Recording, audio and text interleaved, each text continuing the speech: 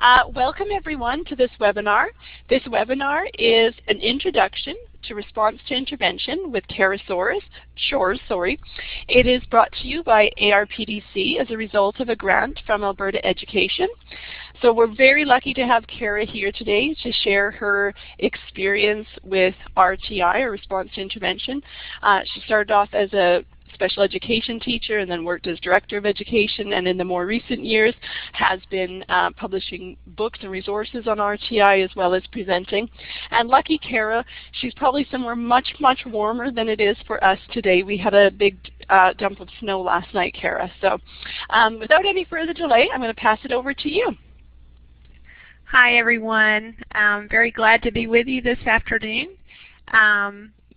As we're going through, let me know if you have any problems with sound, or if you have questions, give me the little confused face or raise your hand. If you have a question, I will stop at certain points and let you ask specific questions.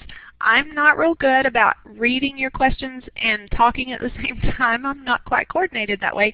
So I'll pause every once in a while so that you can certainly ask questions and get all of your questions answered as we go. We are this afternoon talking about response to intervention. I'd like to know if any of you have attended any of my sessions that I've had in the Alberta area. If you would click on the smiley face just to let me know.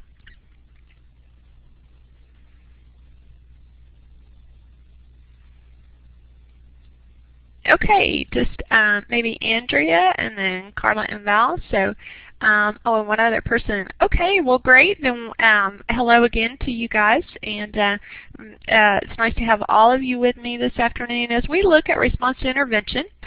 We are looking at it in the Alberta context and what it means for schools in the Alberta area, and just looking at it in that overall mode. So you can follow along with me with the slides, and we will begin. Response to intervention is not a program.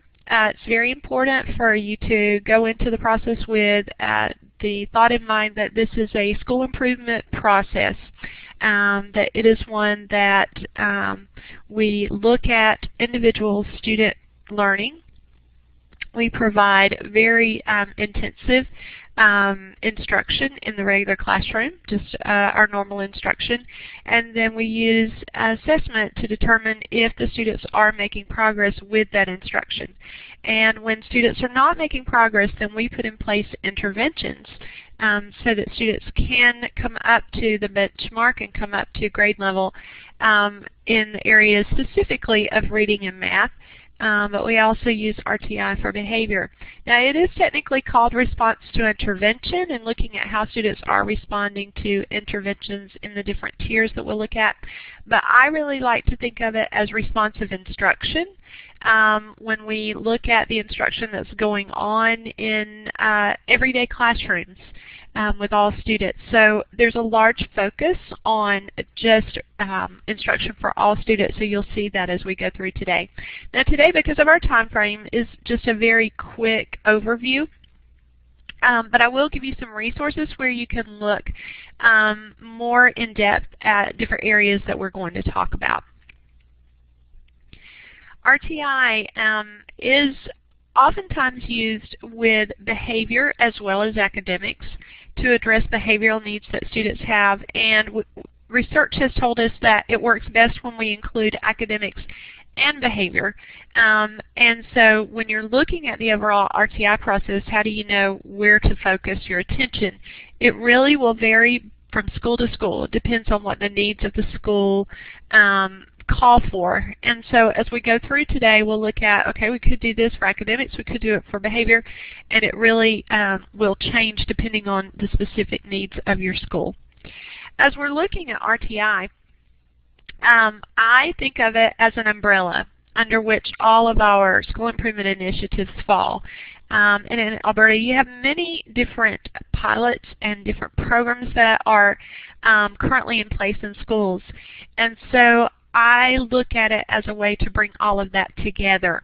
Many times when I speak with individuals in specific school systems and working with local school systems there, they say, you know, we've done a little bit of this and we focused on differentiated instruction, we focused on inclusive education, but this really brings it all together to make it one total package, and that's what we really want, is how can we make everything fit together. So as you're thinking about your school and your school system, think about the things that have been a focus for you, whether it is universal design for learning or differentiated instruction, or perhaps backward design or understanding by design, perhaps a particular focus for a reading program that you use. But think about how the aspects and the elements of RTI can work with what you already have. I always encourage districts to look at what you already have going and how can we use RTI to bring that together in a framework where it fits very well. So I'd like for you to think about it that way. When we're looking at RTI, we have a lot embedded into that plan. We need to look at curriculum and instruction with assessment and look at it all as one big picture. How are we instructing students and how are we assessing to make sure that students are learning what we are learning? And as we look at RTI, we'll be looking at some specific assessment tools that are designed for RTI that complement what you already have going on in your schools, and how do they all work together to drive instruction. You will probably see a slide. I think I included a slide later on that says when you're using your assessment, if you are not using it to drive instruction, if you're not using the data to make instructional decisions, then your assessment is really not very helpful. So we want to have all of that play in together. There's a lot of professional learning that needs to go into an RTI plan for a school. Really looking at how can we use our professional learning time and resources to best equip our teachers to make good instructional decisions for students and to be able to use the data that they have. Most all schools are using RTI with no additional personnel whatsoever. Schools right now don't have the money to hire additional personnel in most cases. And so most schools look at using the resources that they already have, and so there is no need to think you've got to hire a lot of additional staff members. We really look at what do we already have in the school and how can we best use the personnel, and then other resources as well, the materials that you have, the time that you have, all the resources available. Most schools find that RTI implementation, when you are looking at your school schedule, it will be an issue of we need to change the way we run our school day to make time for instructional strategies and interventions. So as you're thinking about how to do this, scheduling changes are oftentimes something that schools really need to pay attention to and think about, do we need to change those scheduling options. I want to just give a really quick overview of the purposes of RTI and how that is most often used at an elementary level and then at a secondary level. And let me just ask a question, if you will, blink on your little smiley face. If you work with students at the secondary level, basically 6th grade and above. Okay, we have Andrea and Colleen and Heather. Okay, so as we're looking at secondary, it oftentimes looks very, very different from RTI in the elementary school. In fact, we have many different purposes between the two areas. At elementary, basically response to intervention is an early identification, early intervention area, just providing instruction to students as soon as we start to see deficits, as soon as we start to see students who are struggling. We provide interventions at that point. There is so much research out there that says students have such a brief window to learn those reading skills, and we want to make the best of that brief window. So in elementary grades, especially through a second or third grade, we're really looking for what students are not learning to read at grade level, what students are not doing math at grade level, and providing those interventions for that. We can also use some of that information to determine if students aren't learning, if perhaps there is a need to investigate if the student might have a disabling condition that we need to look at. Once we start moving into really 5th, 6th, 7th grade, the focus of RTI changes from early identification or early intervention to how can we support the student so that they will be successful graduates from school and go on to whatever post-secondary option that they want to pursue. So the shift really becomes what kind of supports, in addition to interventions, can we put in place for students. And then also looking at the quality of teaching within the school and how do we make sure that our teaching best fits the needs of our students. So we really shift the focus from one specific area for elementary to an overall how can students be successful in those secondary years. As we're looking at RTI, I want to point out to you some essential components that are just kind of the non-negotiables that have to be in place for RTI to work. And after we talk about these, then I'll give you a chance to ask some questions. There are 3 essential components that we always want to make sure are included in our RTI process when we put it in place in a school or within a division or a district.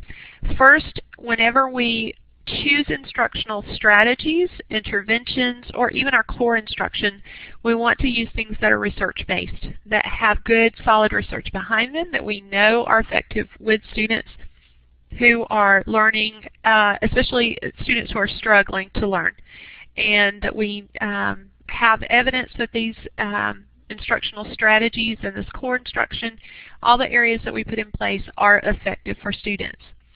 Secondly, we want to use our data to drive our instruction. As I mentioned earlier, we want to use all the data that we have. And with RTI, we specifically have some tools that were developed for use with RTI, but we want to take all the data that we have about the student's formative data, summative data, and just see where the student is functioning and what we need to do differently in order to teach that student. So database decision making is our second non-negotiable.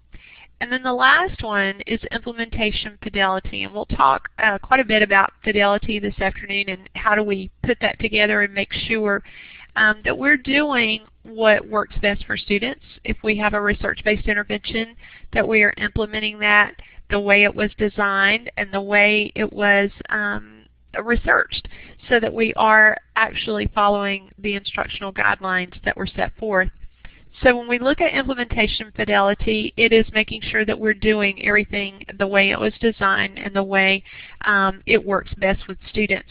Many students often, or many schools oftentimes have difficulty with implementation fidelity, and they believe that it will take care of itself and that there is no need to pay attention to fidelity, but that really is not true. As we're planning out our process, we need to keep that in mind as well. As we look at this process, it is often depicted as a 3-tiered continuum of instruction. When we look at this particular graphic, this is one that has been put together specifically for the Alberta context. Many times when you see this graphic, you will see lines between the tiers. And in Alberta, we chose not to do that, just to signify that students can be in multiple places in this continuum at one time. And so I'll go through all 3 tiers, and then I will try to explain what I mean by that, of being in multiple places. Cara, Tier 1 of the RTI pyramid is core instruction that all students receive in the classroom that's available to all students. It is our curriculum outcomes. It is providing that instruction in a way that all students can have access. And so it's good, strong core instruction for all students. We also use universal screening in Tier 1, and that's one of our RTI-specific terms. That is a type of assessment that lets us know if students are meeting benchmarks at the time that they are supposed to, or if they are falling behind with instruction, to let us know that we need to start immediately looking at some instructional changes for those students. So it's good instruction, and then screening and assessment to determine if students are making expected progress. When students are not meeting the outcomes, when they are not making the progress that we want to see in the benchmarks, then we can put in place additional instruction. And Tier 2 is additional instruction. It does not take the place of Tier 1 instruction. It enhances it, and it is in addition to the instruction that students continue to receive in the core. So targeted interventions are put in place at that time. And what we mean by targeted is that when we're looking at, say, reading, and we know that students are having difficulty reading, we need to target specifically what areas of reading students are having difficulty with, such as reading fluency. And then we provide an intervention that is directly designed to address reading fluency. So those interventions are designed to provide students with better information so that they can have access to that core instruction. Everything that we do in the intervention tiers, both Tier 2 and Tier 3, is designed to help students be successful in Tier 1. You'll also see there that it says progress monitoring is put in place in Tier 2, and this is a type of assessment that is more frequent that we use to determine if students are on track and are making the progress that they need to make in order to be successful and to attain the goals and be able to be successful in the core instruction. The Tier 2 instruction is provided for a student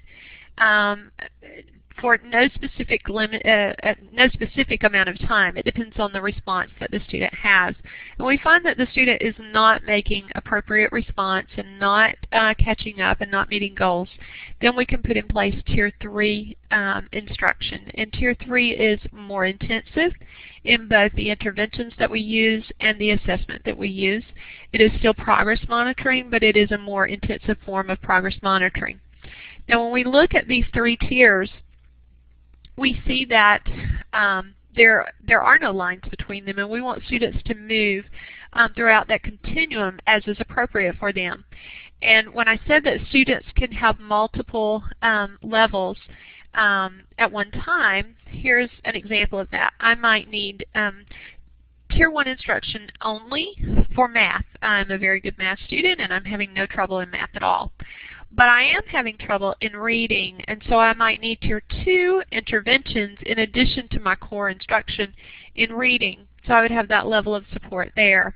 I may also have some behavioral difficulties that are keeping me from being as successful as I need to in the classroom. And those behavioral difficulties could be very significant. So I might receive Tier 3 interventions for behavior.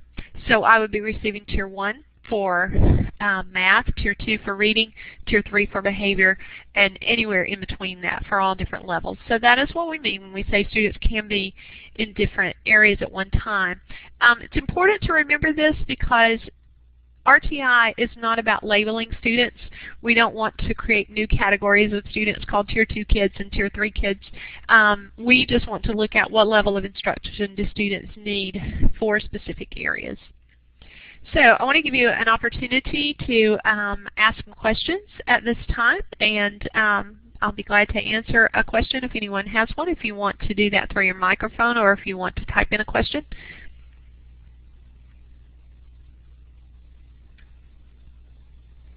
So thanks, Cara. I can see we've just, Melissa's chatting in a question as well. I really like the fact that, you really make it clear that RTI, is that umbrella, and that's such a nice analogy because, it's not, yes, we have to be more focused in what we do, but it's not in addition to what we're already doing. It combines everything that we're doing together. I just really like that point.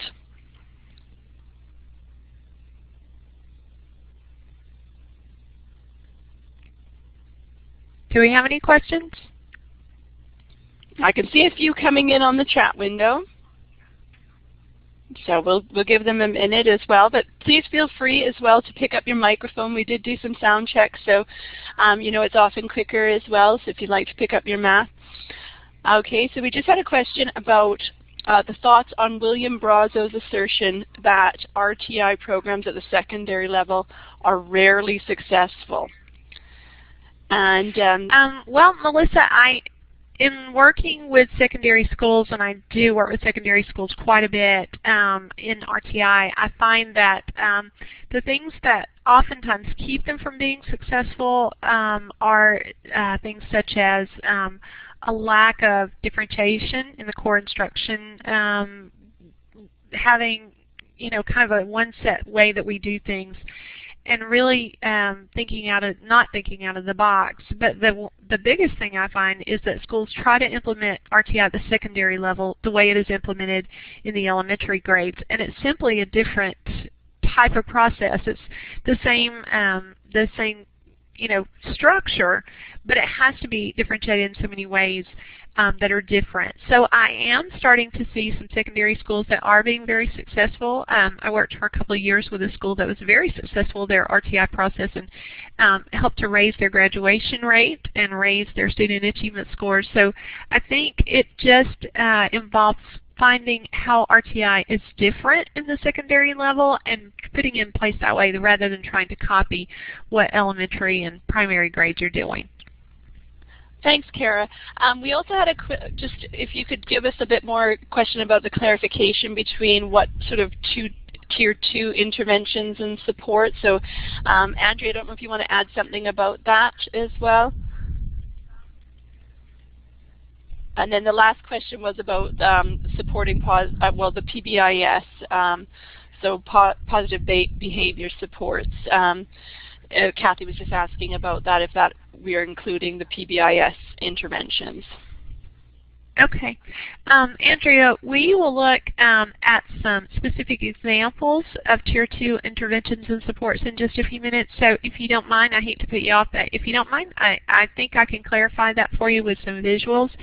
And then if I don't answer your question about that, then I can come back to it. And I see your smiley face. Thank you. It is in addition to that core instruction, and we'll look at what are some examples of that. And if that doesn't answer your question, you let me know, and I'll be glad to come back to it.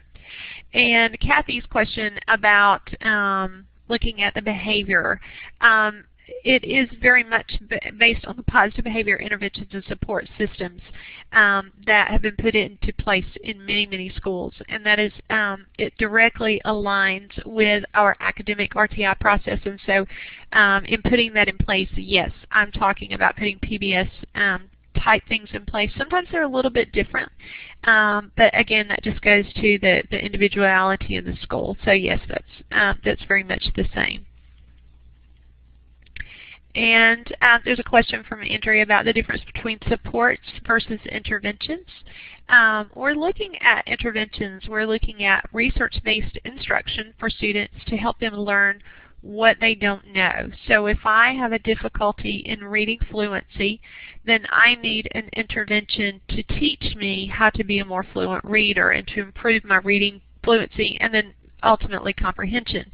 When I'm talking about support, sometimes, especially at the secondary level, we do things like putting in place homework, tutorials for different content areas, mentoring, and that's often used at elementary as well. Those are supports that help students be successful in the classroom, but it is not an intervention. An intervention is actually teaching me what I don't know, and a support gives me different types of access or just supports to help me access the information. And that's really a big thing that we clarify for secondary schools, because many times schools will put in place supports and they'll call them interventions when they're really not. They're there to give additional help, but they're not teaching students the skills that they don't have. So when we look at interventions, I'll try to point out to you what some supports might be there as well. Okay, well, let's move on then as we are talking about this RTI process. And I wanted to give you some additional follow-up on that as a visual. What is the difference between the 3 tiers? Again, Tier 1 is that quality instruction available to all students. It's the instruction that goes to every student within the school. We do put in place, in most schools, group interventions for struggling learners. That would be, if I have a child in my classroom today, I taught, I don't know, 2-digit addition, and I have 2 or 3 students who are struggling. I'll put interventions in place for those students within my classroom in order to help them be able to access the information. That is different from a Tier 2 targeted intervention in that it's one time as needed, but when I have a student who is starting to fall behind grade level and I need a consistent intervention for them to learn, then I'll put those in place as Tier 2. So this is not saying, okay, we don't need to individualize for students in the classroom. In fact, it's saying just the opposite. We do individualize, and then when students need additional support that is more than just what they need in the classroom, then we put in place our Tier 2 interventions. Universal screening is put in place for all students in Tier 1, and I will show you some examples of universal screening tools. And then some schools do go beyond just the universal screening, which is usually done about 3 times a year, to actual progress monitoring of all students within the classroom, which would be more often, about once a month, or sometimes even more often than that, using the same types of using the same types of tools. But most schools just put in place universal screening for Tier 1. And so when we look at the screening tools, I'll give you a little bit more information about that. As we look at Tier 2, again, that is for our students who are having difficulty with Tier 1. It is in addition to Tier 1, not instead of. It is specific to the deficits such as reading fluency or reading comprehension. Usually students are in a small group setting by skill level. When we look at the interventions at Tier 2, we want students to be with other students who have the same needs as them, so it really is ability grouping for that small amount of time so that we can provide very targeted instruction. And then we do use progress monitoring. Tier 3 differs from Tier 2 in that it is more intensive, and both the instruction and the assessment becomes more intensive as we go up into the higher levels of intervention there. It is really important to remember that we want students to be successful as close to the bottom of the pyramid as they possibly can be, that we want them to be successful in the core instruction.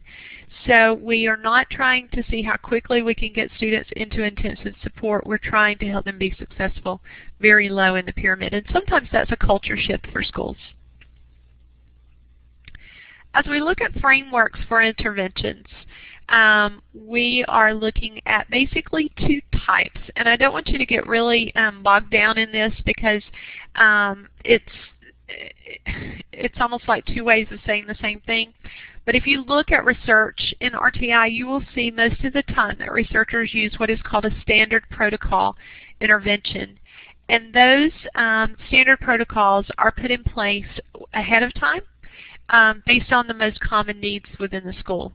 So if I am a school principal and I look at my school data and I see that I've got lots and lots of kids who are having difficulty with the concept of fractions, then I can first of all look and see, is it a core instructional need? And if it's not that widespread, if I just have a small percentage of students who need that, then I can plan ahead and get that in place before the school year ever starts, knowing that I'm going to have some interventions for that, and I will be able to plan for that in my schedule and get everything set up. In contrast to that, we have what is called a problem-solving model, where we sit as a team and plan for every student individually. And I like to use the 4-step protocol for problem solving that's listed there, where we first define what the problem is that the student's experiencing. We define that in measurable and observable terms, not just the student can't read, but the student should be reading 40 words per minute, the student's reading 20 words per minute. So something that's very specific. And then we plan an intervention based specifically on the needs that that student has. So we would find a fluency intervention for that student. and then we implement that and evaluate that response based on how well the student responds with that specific instruction. Now, these really are two ways of looking at the same type of process to meet the needs of students. The difference is that standard protocol is set up ahead of time and is standard for all students who have that specific problem, and problem solving is based on the needs of each individual student. We really have to have both within a school. It's the most efficient use of our time if we set up standard protocols based on what we need within the school. And then we have problem solving for those needs that arise that are out of what we've already planned for. The bottom line is we need to specifically define the problem based on the data. We need to choose an intervention and develop the goal for that intervention for that student, determine who's going to provide the intervention, how long is it going to be every day, is it going to be 3 days a week, how many minutes in a session, all those semantics we have to work out, and then determine how we're going to assess the progress, and then ultimately, is this intervention working, and can we do things differently? Do we need to do something differently for the student, or are we effectively meeting that student's needs at this time? So whether you use standard protocol or problem solving, when we are looking at these, oh, I just went all the way to the end of the PowerPoint. Sorry, Carla. I skipped on the wrong slide. Guys, hold on just a second and we'll find my, I hit the wrong arrow there. I love live audiences. When we're doing this, making these decisions, we just need to make sure that we are addressing the needs of the students, whether we can do that individually through the problem solving or as a standard protocol. So, thank you for your patience there. No problem, Cara. Judy had just asked earlier about when to do the Tier 2 interventions during school time. Could you provide like an example of how some schools modify their timetable in terms to fit that in? Sure. The most common way that schools provide interventions during the school day, and this is whether it is an elementary setting or all the way through a high school setting, is to set aside a time during the school day where all students who need interventions will have those at one time. So I might have a block of time from 9:30 to 10 a.m. where all students go into small groups. And sometimes this is cross-grade level, especially in very small schools. When we don't have a lot of resources and we don't have a lot of personnel, then we might cross grade level. In larger schools, it will probably be all within the grade level. But basically from 9:30 to 10, every student who needed intervention would go to an intervention group during that time. And then kids who needed enrichment could receive enrichment during that time, and kids who are on grade level, I know at the high school many times they are preparing for a graduation test they may have to take, or preparing a college application, or working on a community-based project that they're working on for part of their portfolio. So when we look at the most common way that schools provide time for this instruction, it is to put a block into the school day. And the most common amount of time is about 30 minutes for that. The variations on that are just huge depending on what resources your school has. But a good, and one of the reasons that schools like that whole school model is because you can take every adult in the building and give them an instructional group. And your intervention groups are smaller groups, and your enrichment groups are larger groups. But every adult has a group at that time, and therefore you're able to have much smaller student-teacher ratios with that. So that's a very common way of providing that intervention time during the day. Thanks, Cara. All right. Let's look at now what we're talking about with research-based instruction and interventions. When we're looking at the Tier 1 instruction, I recommend that schools always begin with their RTI process by taking a very a very objective look at their school data and at their student performance to determine if students are being successful in their core instruction. And that may be your provincial test that you use. That's certainly a really good source of data for you. It may be ongoing formative assessment, or if you have benchmark testing that students take every grading period. All of that data coming together, but to look at, is our instruction appropriate for all students within the school? And we'll look at some data in just a minute to kind of illustrate that for you. But we first have to look at, is our curriculum appropriate, and is it beneficial for all of our students? Secondly, we need to have good, strong, differentiated instruction within all of our classrooms. Some teachers are so skillful at differentiating instruction, but many teachers really struggle with it. They struggle with the management of the classroom. They struggle with time management. And so differentiated instruction is something that I find all schools really have to work on. Using flexible grouping, not always ability grouping, not always interest grouping, but really using small groups for a variety of purposes within the classroom. We also want to make sure that we have appropriate classroom management, and that may include school-wide behavioral supports if we are putting in place a school-wide RTI model for behavior. Basically, whatever is important in our Tier 1 instruction, are we doing it well? And one of the questions that I always ask in my longer workshops, and that I encourage administrators especially to think about, but really all leadership within a school, is how do we define core instruction in our school? If someone comes into a classroom, what should they see? What's important? What are the areas of focus that we want instruction to be within our classroom? And that's a hard thing, is when you really start trying to define that core instruction. What does it mean within your school? And I encourage all schools to do that.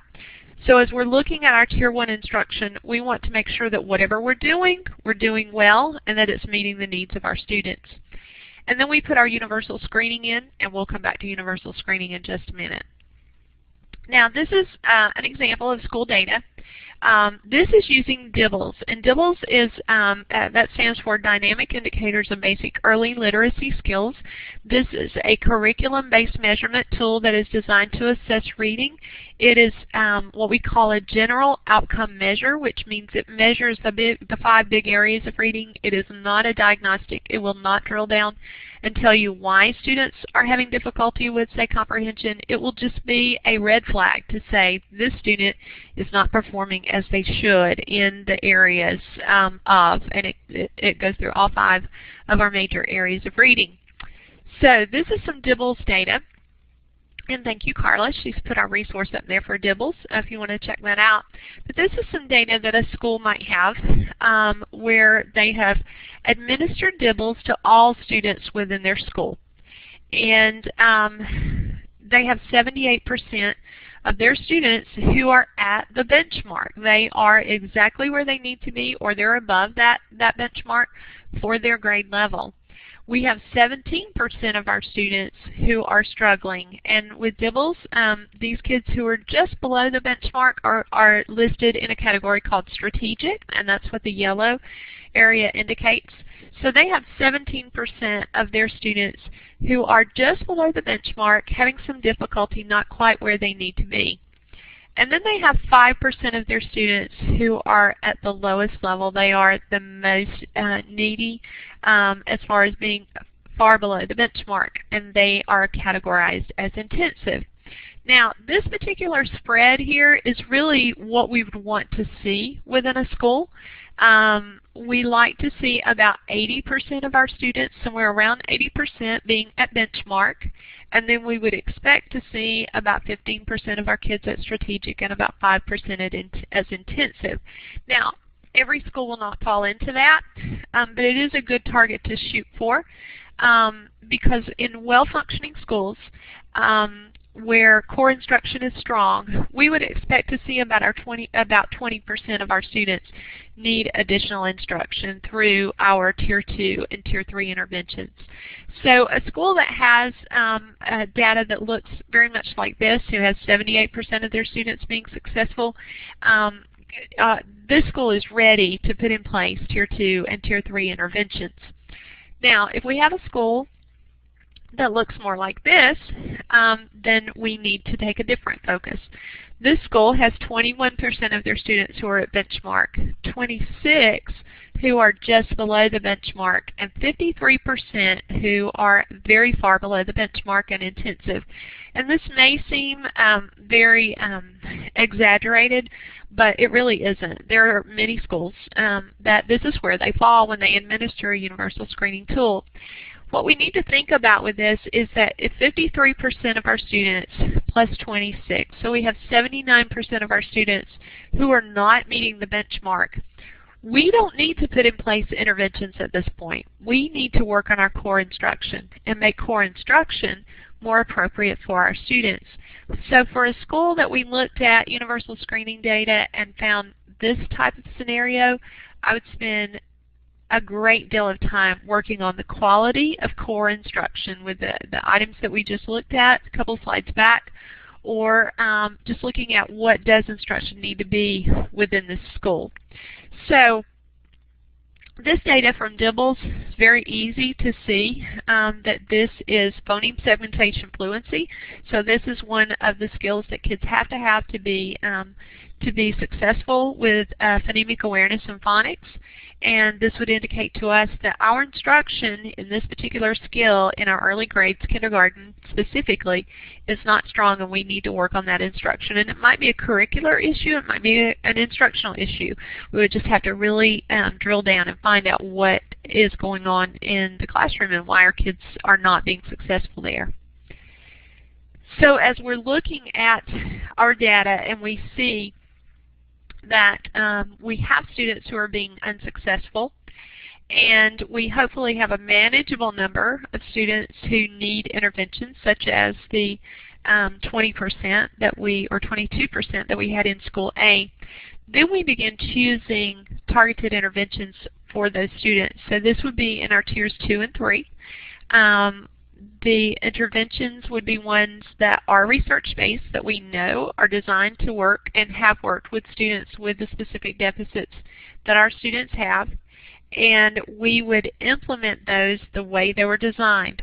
If I have a research-based intervention and I try to implement it in my school, but I either don't like the way it was designed, or I don't have the resources, and I just change the procedures and I change how I'm teaching the program or the intervention, then I'm no longer using a research-based intervention. I've watered it down. So I have to be very careful that I am implementing the intervention with fidelity the way it was designed, because that's where I can expect to have progress. And again, we will talk more about fidelity a little bit later. As we're looking at interventions, one of the most common questions that I'm asked is what kind of interventions? And we mentioned this earlier. What kinds of interventions are we looking at for putting in place with our students? And I've given you here some resources, and you can pull up the copy of the PowerPoint later on and be able to go through all of these different websites and look at the resources. But these all give different kinds of intervention strategies as well as intervention programs. And the difference in what I'm referring to there, strategies are just ways of teaching students how to obtain the skill. A program is built on a strategy, so I can purchase a program, but strategies can be used with whatever materials I may already have. So the resources that you see here have both programs and strategies. They have reviews, they have recommendations, and some of them have actual interventions, research-based interventions that can be used with students. So when we look at our interventions, we're just wanting to make sure that whatever we're putting in place is appropriate for the student. And when that student doesn't respond at Tier 2, then we're going to provide additional instruction in a more intensive fashion with the Tier 3, and just putting more time perhaps, a different intervention that is more intensive, or simply giving students a different type of instruction than they've had before. Now, I see that Andrea has a question to clarify strategies versus programs, and I will try to explain that a little bit clearer. When we look at research-based strategies, there are many strategies that have a specific focus of one of the areas of reading, an area of math, or even behavioral strategies. And it is a specific method for teaching students what they do not know. But they are not tied to a specific program. So one of those strategies would be repeated reading. Repeated reading is a very strong strategy, one of the strongest that we have for teaching reading fluency. And there is a specific method that you go through in using repeated readings. And so when we teach repeated reading to increase fluency, we would just simply use that strategy with materials that we already have available. Or we could purchase a program that is based on the strategy of repeated reading that already has all of our materials laid out for us. So that would be a program. A program based on repeating readings is called Read Naturally, and it has everything there already done for you. It has your assessment built in. Everything is there. So the strategy is what researchers have put in place that they say if you follow this step, this step, this step, this strategy, teaching this student this specific strategy and these skills, then students will be able to understand and it will improve their fluency. When you look at the program, Read Naturally, then they have their materials that you're using. So hopefully that makes it a little bit easier to understand. And Carla has put up a link that I like to use in my workshops showing repeated reading being used in a classroom, and it's a very good example of repeated reading. So thank you, Carla, for putting that up. Sorry, Cara. Now, when we are looking at, sorry to interrupt you. We're looking at increasing the intensity for Tier 3. We can do that in one of two ways. We can change the intervention, as I said earlier. We can give more time. We can put students into smaller groups. All of that will help to increase the amount of instruction students receive. But we can also increase support by giving additional interventions. Sometimes we put 2 or 3 interventions together. Or instead of just getting an intervention in reading comprehension, I might need an overall comprehensive reading program. And oftentimes we look at those in Tier 3. So as you're looking at progressing from Tier 2 to Tier 3, one of the signals that students need more intensive instruction might be that they don't need just a strategy working on 1 or 2 areas of reading, but they need an overall reading program. We oftentimes see this with older students, adolescents, who are having significant reading problems, and they don't need just one strategy. They might need many strategies put together for them. And so we can do that through that increasing intensity. Sometimes we have students who have been identified as having a disability who are served in this intensive tier here and get very intensive instruction. But I don't want you to equate Tier 3 with any sort of service of any kind, not special ed, not anything else, because it really has nothing to do with labels. It has to do with the level of intensity of support that a student needs. All right, any additional questions about research-based interventions and that first essential element there? So I can see Heather's just typing in a question. Cara, I was just wondering, did you want to give people time to look at those websites, or maybe to build that in at the end if there's time? Yeah, I was kind of looking at the clock and thought we might need to wait until the end if that's okay. Okay. That sounds good. And likewise, too, we could also definitely, I'll put the link into the wiki where you can download Cara's PowerPoint. It's just saved as a PDF, which will have all these links on it. So after the webinar today. And likewise, I can see Heather's just asked as well if we'll be getting the archived recording. So the archived recording will also be housed here on this erlc.wikispaces.com/RTI space. So again, you can watch it back. You can also go to that website, and at the bottom where it says handouts and resources, you can download the PDF that says presenter slides. So again, you'll have all those links, and you'll have Cara's presentation there. She's kindly agreed to share it with us. Okay, so I'll pass it back to you, Cara. Okay. All right, now we're going to begin looking at database decision making and the assessment that is specifically designed for RTI, the first being universal screening, and that is what we give to all students within a school. There are exceptions to this, especially in secondary, and I'll share some examples of what we do with secondary in just a minute. What we're looking for is a curriculum-based measurement tool that is very quick and easy to administer. And when we're talking about amount of time for administration, many of the tools specifically